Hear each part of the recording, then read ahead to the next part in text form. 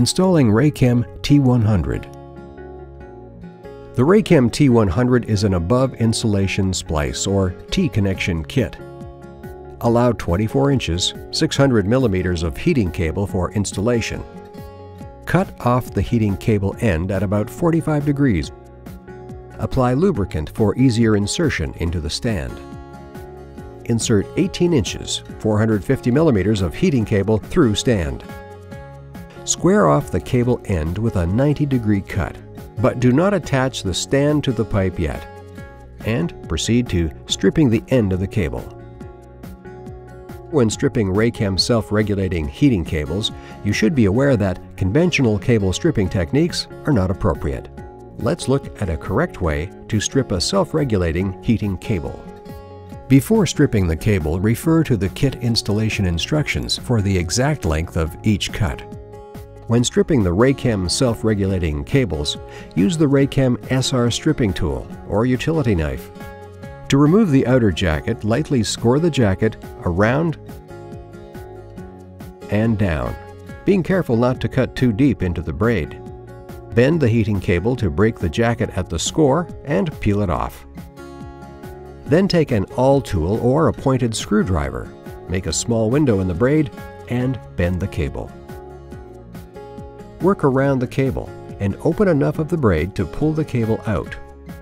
Bend the braid back out of the way and lightly score the inner jacket around and down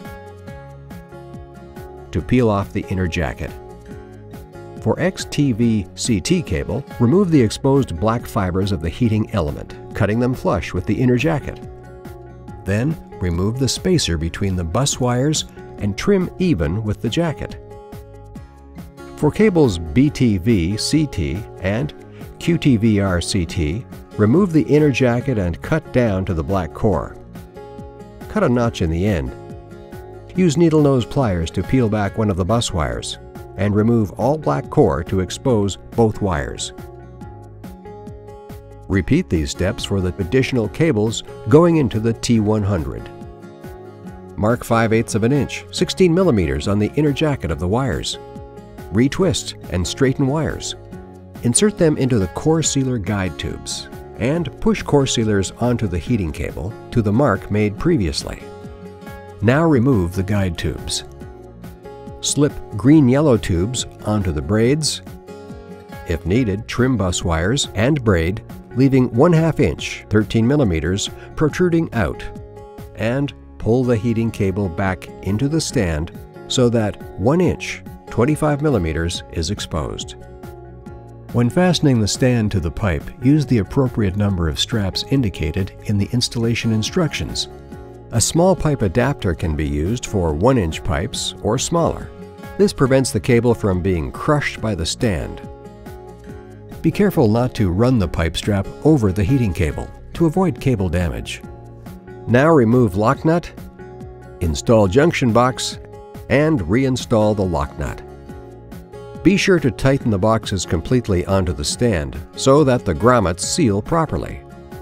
Join the bus wires according to your instruction manual, and conduct an insulation resistance test to ensure the cables were not damaged during the installation, and record the results.